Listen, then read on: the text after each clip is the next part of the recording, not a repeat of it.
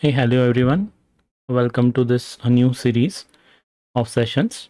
We are going to talk about data fundamentals as part of this series, and this is going to be some very short videos, and we will cover most of the building blocks required for building any data ecosystem. So the topic for today is different types of data sources. Right? We are going to look at some of the data sources from where we can ingest the data into various systems like the data warehouse, the lake house, or the data lake. So what are the different types of data? What are the different sources? Right? You might be aware that there are three main categories of data, right? The structured data, semi-structured data, and unstructured data. Right? So what is structured data? Structured data is anything that can be represented in a tabular form, like a rows and columns. Let's say you have an Excel sheet or a CSV sheet, and you have various attributes, and you have different rows wherein you fill in the values of those attributes, or you have a typical RDBMS system where you have various tables. So this is known as the structured data. So in the late 90s or the early 2000s, when many enterprises started building data warehouses, this were the only sources which from where they would ingest the data. And the most popular of these were obviously the CSV files. Most of the systems would send the data in CSV files, or they would give a direct access or read-only access to their OLTP database systems. Then we have the semi-structured data. Semi-structured data are like JSON or XML.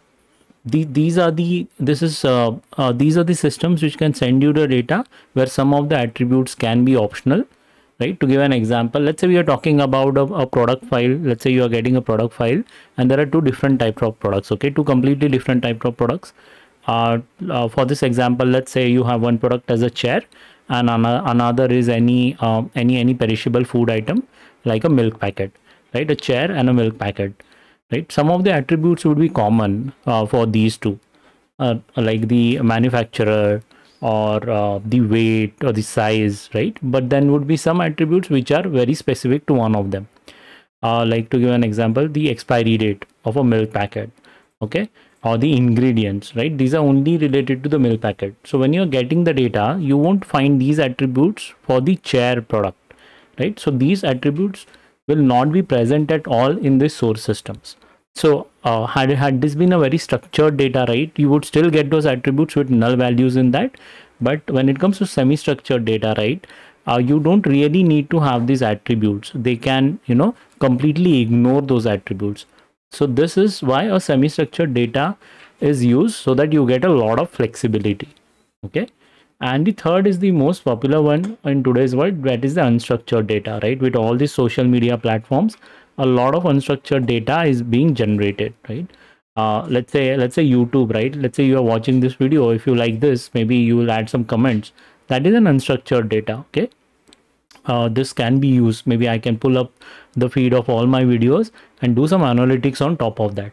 So this is where the unstructured data is used. Twitter is another example. A lot of tweets are created based on daily day-to-day scenario. There are trending topics. You can pull all this data, all these unstructured comments, and do some analytics on top of it. Then we have the logs data. A lot of machines out there, or the web clicks, right, have started creating logs. All these digital logs, right, these can be analyzed. A lot of information can be extracted from this. This category falls into the logs category, right? To give an example again, all the web clicks that is happening on your websites, right, all these logs are captured, and a lot of analytics can be done on top of these logs. Then we have the IoT data. With so many new things happening around the IoT world, right?